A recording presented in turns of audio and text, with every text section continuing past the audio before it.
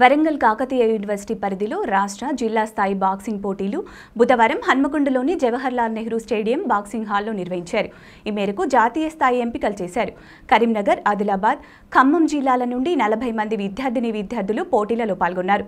ఎంపికైన వారికి 15 రోజులు ఉచితంగా శిక్షణనిచ్చి జాతీయ స్థాయి పోటీలకు పంపిస్తామని KU sports board secretary Suresh Lal తెలిపారు.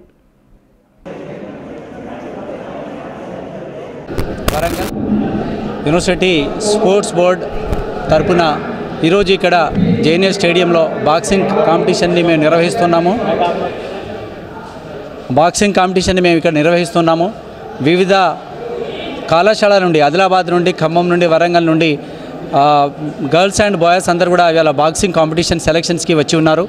కాబట్టి ఈ బాక్సింగ్ సెలక్షన్స్ అంతా కూడా స్మూత్గా జరగాలని చెప్పేసి, సాఫీగా జరగాలని చెప్పేసి, అదేవిధంగా వాళ్ళ క్రీడా నైపుణ్యాన్ని ప్రదర్శించి ఉన్నత స్థాయికి ఎదగడానికి ఇది బాగా దోహదపడుతుందని చెప్పేసి నేను తెలియజేస్తున్నాను.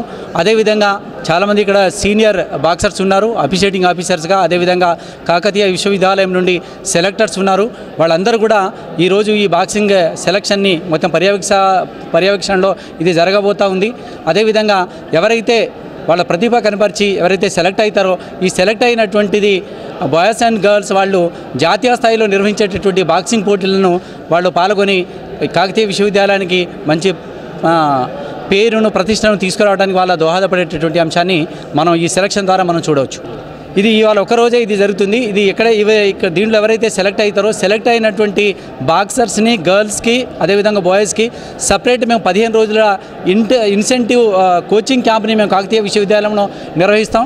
ఆ 15 రోజుల కోచింగ్ క్యాంప్ అయిపోయిన వెంటనే వాళ్ళకి మేము జాతీయ స్థాయిలో జరిగేటటువంటి కోచింగ్ క్యాంప్కి కాకతీయ విశ్వవిద్యాలయం వాళ్ళ అన్ని ఖర్చులను భరించుకొని వాళ్ళకు పంపిస్తూ ఉంటుంది.